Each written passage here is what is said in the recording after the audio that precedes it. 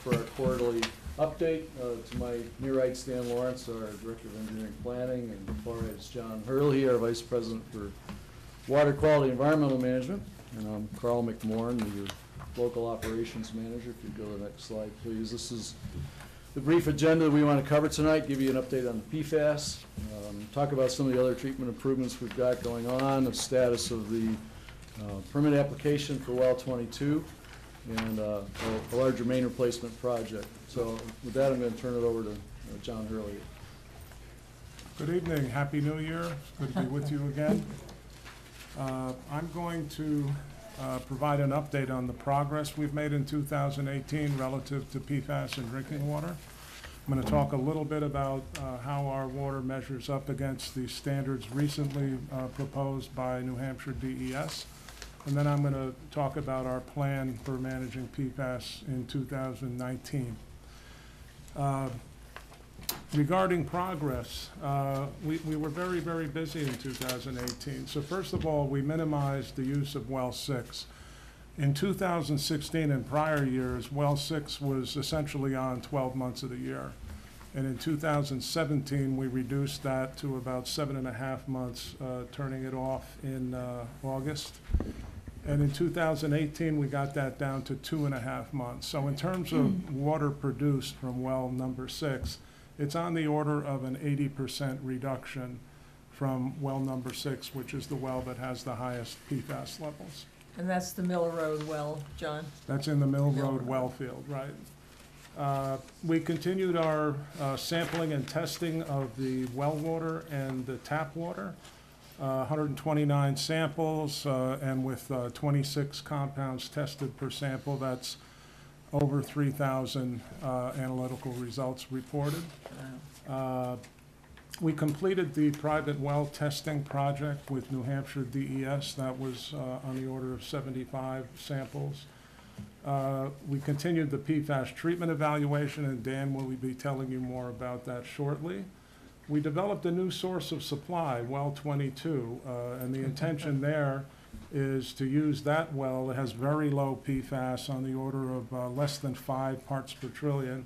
We use that supply to enable us to either minimize or hopefully eliminate the use of the wells that have the higher PFAS levels. Also, we installed sentinel wells along Mill Road. So these are monitoring wells, not production wells, and they're in between our production wells and some of the PFAS sources that are in that Mill Road area.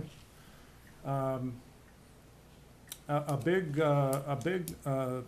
victory, New Hampshire DES eliminated the PFAS discharge from the car wash. So that was verified through testing that PFAS at high levels was being discharged into the aquifer, and that has ceased. It's going to take a while, and I don't know how long, for the PFAS to be gone from the ground, probably a very long time, but at least there's no more going in at present from that source. We continued to monitor the regulation development process in New Hampshire, Massachusetts, Connecticut, New York, New Jersey especially. And as you're aware, New Hampshire DES did propose some regulations recently. And then we had regular communication with you folks, the folks from Northampton and the state legislators. I send out an email periodically with the bar graphs and with the data table. Before we switch slides, may we ask questions? Can we let them go through their program and then we can ask questions? Oh, okay. I thought maybe we could do one by one. Okay. Thank you. So this is a bar graph showing where we stand relative to the recently proposed standards from DES. So along the bottom, we have the 8 PFAS compounds that we regularly detect. The third orange bar in is a standard that's been proposed for PFOA plus PFOS, and then PFNA is a compound where a standard has been proposed, but we really don't detect that one in the drinking water in Hampton. We've detected it at very low levels in a couple of samples from well 6, but of the thousands of tests we do, almost 99% of them are non-detect for that compound. So New Hampshire has proposed an MCL, a maximum contaminant level, which is an enforceable standard based on legislation that was passed last year, of 38 for PFOA, and they're keeping the EPA 70 level for PFAS. Good grief. The EPA level of 70 for PFOA plus PFAS. And then they have a standard in the 80s for PFHXS, and then a sample of 22 or 23 for PFNA. That's the one we don't detect. Good. The dark blue bar is the max level of each of those PFAS compounds that we have detected in the treated water in the distribution system. And you can see those are all much lower than the proposed standards in New Hampshire.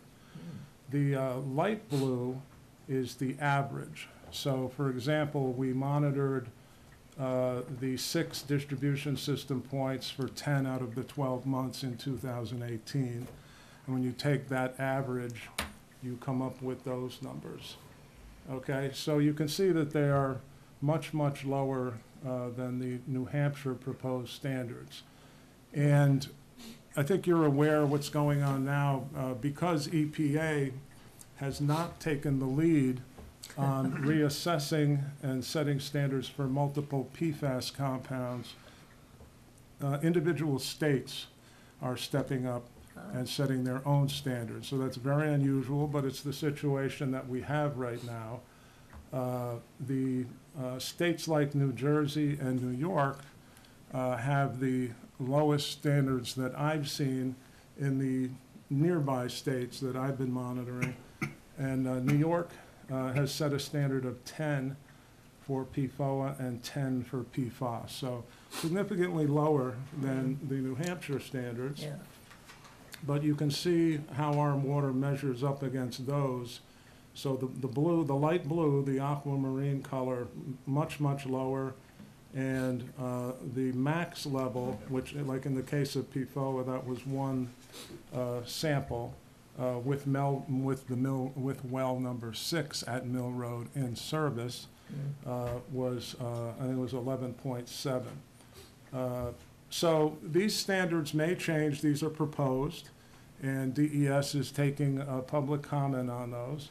It's possible that they could come down, but this is where our water stands relative to the standards as proposed today. Okay? One more slide. So our plan for this year is to continue to minimize the use of well number 6. We're going to continue our PFAS testing of the well water and the treated water. We're going to initiate sampling and testing in these sentinel wells that I mentioned.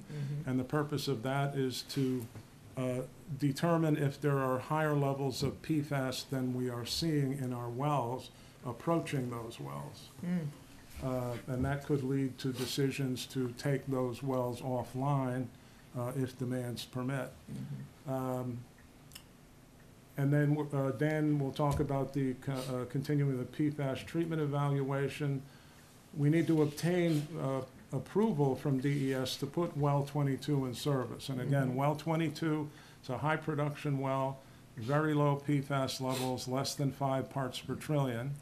And getting that in service will enable us to reduce the use of the higher PFAS containing wells. We'll continue to monitor the regulatory process, especially here in New Hampshire, and we'll continue to communicate with you all on a regular basis. Questions? Just one question on this, John, and then I'll ask you to go back to the first slide. Well 22, does Aquarion still have the test wells on McCarran Drive going down to the wells 7 and 22? Yes, we do. Okay, and and are the test wells relevant to any of this? Well, we're planning on getting a couple of sets of samples out of those, just to see what's going on. Okay. And Hold then- it into this whole evaluation. Could you go back to one, Sure. John? Because I had, there we go, okay. Well 7 and well 22 are behind me. I have had concern about saline contamination on well 22 because it's lower down and it's east facing, and there is a lot of wet area down there. But you haven't detected anything yet? No. No, okay. And then the last thing, I have communicated with our state representatives on the perimeters of the wells, because I am still concerned, as a resident of the state of New Hampshire, the very limited perimeter around the wells. And there doesn't seem to be any concern at the state level. But when you have something like well 22 and well 7, where McCarran Drive goes down and water goes down with it, there is a potential cause of contamination, especially in the wells that are below the higher areas where the roads are and so forth. So if you gentlemen and other water companies in the state of New Hampshire could maybe do a little proactive lobbying up in Concord to get them to revisit perimeters of wells so that we don't have the risk of contamination, I would appreciate it. So just want to clarify, so you're talking about source protection overall? Mm-hmm. Okay, Mm-hmm. yeah, all right, thank you. Okay. Because with the 400-foot, the well is pretty stupid. So, Any other questions from the board? I do. Regina? Thank you for the update on PFAS levels. If we could go back to this one again. Sure, I think that was the next one. Whoops. I'll get there. So There. these orange lines represent the proposed MCL that still has to be approved, which didn't really change anything by too much Mm. as to what the EPA already has at the 70. I mean, when I looked at it as a layman, it always was like, whoa, what's the point? But I'm not really concerned about what DES is doing right now. I'm concerned about what you're doing, and I think it's very good. Because like I've stated for a while, that you, I think, are the ones that got, you got the testing going. Former Representative Mindy Mesmer is here, and she, through her work and working on the Cancer Cluster Commission last year with some of our other state reps, I think opened up a lot of people's eyes and, got the information out there so people can understand it. But at the same time, we also have to consider this chart. Those numbers, and I have Mindy Mesmer on as the next appointment for this very reason, so that she can, you're an expert and she's an expert. The way I look at it, you two, you communicate all the time, and I love that. I know that John Herlihy and Mindy Mesmer talk, and I think that's very good. And I hope that we have 2 state reps in the audience today, because I received about an hour or so ago that Representative Rennie Cushing is actually appointed by the Speaker of the House as a House member to the Seacoast Cancer Cluster Commission. Yeah. So that means he resigned as the Hampton rep, so we'll eventually have to be looking to appoint someone to that seat. But I need to make my experiences aware to the public, and I'm gonna do it right here, right now. Mindy Mesmer, when I have questions on any of this, I make sure it goes to her. She's become my liaison for this, and I would like that to continue to be. I know she works well with both state and local officials. She works well with you, but at the same time, you're our water guys. And as long as you keep these numbers as low and you're continuing to monitor it and to track DES regulation, to track federal regulation, whatever may affect you. Because right now, even if DES were to lower this to what they're suggesting, that's not really gonna affect Aquarion too much, right? Because your numbers are already way lower. You're actually close to the lowest, the most conservative stage. So I want to point that out, and you're planning on staying on top of this without any orders from DES or the APA, as you have been doing the whole entire time. And you're actually helping them gather information that for whatever reason they seem not motivated enough to do.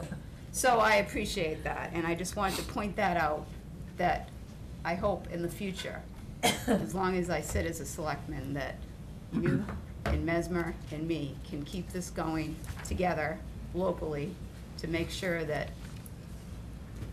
we stay on top of it and we inform the public, and we don't need regulations, we don't need the state to tell us what to do. We already know what to do right here.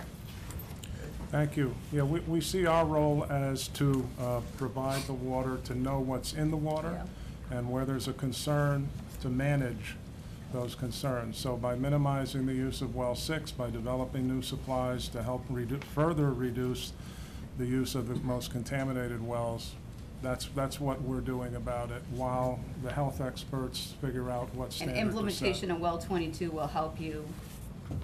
Yeah, these use a numbers will better be quality even of lower water. when we don't have to use well 6 at all. Okay, thank you. Jim? Upset. Rick? I would just like to say that I had an interesting experience recently, and I had a liver transplant. And one of the things that they do is they teach you about things that you should avoid, and buffets and restaurants and stuff like that. But one of the things that was most important to them was about water. And I found that fascinating. And they categorized it in 3 different types. One, the community water system like you provide, also bottled water, and well water. So when you go to someone's house, they said you need to ask people if they're having their water tested, and really you should bring your own water. Wow. And not take a chance. So to me, that was fascinating. And so I would have thought that it would have been the bottled water that they would have thought was best. But they said, no, it's definitely the community water system, because it's so well tested ordinarily in most communities. So I thought that was fascinating. So it's good that you all are doing a good job. It helps a lot of people. And I think it's something that people that have well water ought to take into consideration, to have their water tested more often than, well, I don't know how often they do it, but I never heard anyone say, oh, I had my well water tested. I don't think they want. And so it was a good experience for me. Thank you. The only thing I have is there was some discussion here on well 7 and 22. Well 7 and 22 are not surface water wells. They're deep wells, correct? But the water comes Yes. down from Woodland Road and But goes the- right down there. Carl can address Yeah, that. Carl, could you? Yep, well, well 7, it's a sand and gravel well, it's 50 or 60 feet deep, so it's, as far as wells go, it's somewhat on the more shallow side. Well 22 is 220 feet deep down Yeah. where we're pulling the water Out from. of bedrock, right.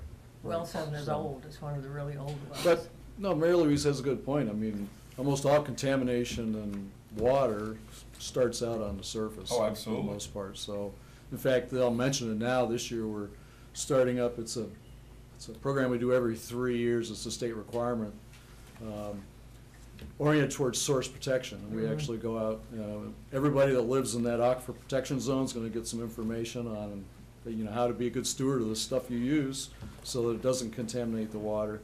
We'll actually do surveys of places that are potential contaminant sources, so it's all partly education and partly surveying things to minimize potential contamination in Yep. the aquifer. Good. Anything else? We got a few more things if you have time. Okay, yeah. So I just wanted to, again, I'm Dan Lawrence, the Director of Engineering for Aquarion. Just wanted to bring you up to speed on the Mill Road treatment analysis. As you may remember, we are working on right now a pilot comparing the benefit of granular activated carbon and ion exchange. If you recall, in 2017, we did an alternative analysis, look at possible scenarios to treat for the PFAS. And then we went forward with some bench scale testing And one of the things, and I'm gonna just change slides. Oops, Ooh. yeah, that's the, where did it go, Carl? Is it 2 slides over? Okay, I'm gonna skip a slide for a second. Is one of the things that when we came out of the bench scale and the alternative analysis, and this is a little dated because that was early last year, so some of the concentrations are a little different because we have more data now, was when you look at these scenarios, we were looking at, and just for comparison's sake, no treatment is always an alternative. Scenario 1 was just treat for well 6, and the last scenario, this is just for the Mill Road well field, Yeah. was to treat well 6, 8, 8, 9, 11, which are all the overburden or sand and gravel wells. Wow. And one of the pieces, if you look down at the cost, and that's where I wanted to remind you of why we're doing what we're doing, is there's a definitely increase in capital costs for the various alternatives from not 0, but as an additional cost to 6.1 million. But the estimated annual operating cost, the variability and how often we would have to change media, if you recall, it was something we were really concerned about. Is it every 3 weeks? Is it every 3 months? Is it every 3 years? And so we've been working on the pilot, and we had a meeting with our consultant today, and that is the pilot. There's a monitoring well immediately adjacent to well 6, and we pull water out from there, and those represent columns of ion exchange and or granular activated carbon, and what we're looking for. And we are getting better results. They're confirming information, and that should really help us as we think about trying to narrow down those operating costs, which in the end narrows down the potential rate increase required to address the issue. So that's really why we're doing what we're doing. We have chosen to extend the pilot another 3 months. It's not going to cost us anymore, so that's even better. To get a little more data, and when you're doing pilots, the more information you have, the better. So we're going to be extending that into March. Just wanted to let you know that. Originally, we were planning to extend it into January, but it's gone through some cold. It'll hopefully last forever, last the February cold snap I'm sure we'll get. But we're looking forward to those results. And just a few final updates. Did want to mention that we've got some treatment upgrades in the works, a consolidated plan out at Mill Road, and then one also for the combined flow of well 7 and 22. We are working on the groundwater withdrawal permit for well 22. Got the draft application just last week. It's 2 inches thick, which is why it's a little bit behind schedule, but we'll be proceeding with that over the next couple of months. It's still our hope that we can use that for production this summer. Although one thing we've got to step back and take a look at is, we've got PFAS regs going on. We also have new regs on arsenic coming. And the maximum contaminant level is dropping from 10 down to 5. So we have some wells with some trace levels. Well, 5 is a trace level. So we need to get some more data out of well 22 to see exactly where that stands before we go forward with putting that into production. And Dan, if you go to the next one, please. So I mentioned our big main replacement project for this year is replacing the pipe that cuts across the marsh down along Route 101. A lot of the same environment that the town has dealt with your sewer project, and well know the expense of having to deal with leaks out there. So we're looking at that and thinking we need to do something sooner rather than later. So basically come off Tide Mill Road, come across 101, come down the opposite side of the town's sewer project to Glade Path, and then connect back into the system. So that's on the books. And I think I got one more slide. Our environmental champions for the year's coming up. Chance to call out those people and organizations that really demonstrate excellence in promoting our natural resources. So stay tuned. We'll be looking for nominations soon. And we've got our event time for May 9th of this spring. So. Okay. Mary Louise? Gentlemen, I want to make a personal plea. And you and I have known each other a long time, Carl. Please, when you're doing projects, notify manager and give an idea of what impact might take place on the community. I've found the dirty water coming out of my sink, the summer, and I called Fred and said, what on earth is going on? And Fred finds out everything. So he said, just run the water for 15 minutes. It did clear, but it was an unusual thing. I don't usually see dirty water coming out of my faucets. But this recent incident, and I'm gonna tell you, I was not happy. I was not happy, and you know that. I have worked with the water company in Hampton since Hampton Water Works. When you came on board, you came into town, moved in. I served on the Aquarion Customer Advisory Council, except when I was a selectman, then I would step down. I think I have been somewhat helpful to you folks over the years. I don't ever want another incident like what happened with that water pressure. When you know you are working on, and in that case, I guess you were working on well 22, where there's a possibility of either dirt contamination or what. I never saw anything like that air coming out of my faucet. I thought it was gonna break the faucet out and hit the ceiling. That is a terrifying sight to see, that air coming out of your pipe. And what you need to call, you need to notify Fred, please, send him an email or something, that you're going to be working. Nothing may happen, but you're gonna be working on such and such a location. In case something happens, then we'll have an idea what's going on. And I suggest that at least once a year, when you mail out bills, put in like a small business card, giving the customers an emergency number to call. I called the police department, and that dispatcher was wonderful. I explained that I had an awful problem, and she was so good, she located your technician, and who called me back about 10 minutes later. Tell people that to call, and I don't think you're gonna have floods of them, but the people can call the Hampton Police Department, but the police department needs to know from you if there may be a problem somewhere along the line. Now, your technician was very nice. He told me when he called me from Seabrook that he'd need an outside line to bleed the air from the system. So I said, okay, I have an outside faucet right next to the driveway. I went down in the cellar. I had shut off the outside water faucets at the end of September. But I went down and I opened up the outside faucet, and when I had to go to a planning board meeting that night, so I backed down my driveway, and the technician was there. He did come. I did have calls from other residents on Little River Road who were seeing the same problem. And after that, I had calls from people all the way down High Street as far as Dunvegan Woods who had some air in their system. But the technician was there, and as I backed out, the faucet was practically shaking itself off the side of the house. I don't know how much water was used when you cleared that line, but when I got home, the water was all the way down the driveway, all the way up to the barn. I don't know how many gallons were used. I went in the house, and I had left the cellar light on so I wouldn't forget the faucet downstairs. Got downstairs, secured the faucet again, and the floor was full of water. My house was built in 1903. The faucet's up close to the house. I never use the outdoor faucets unless they're hooked up to the hose. But they weren't hooked up to the hose then. It would have been probably pretty stupid if it was.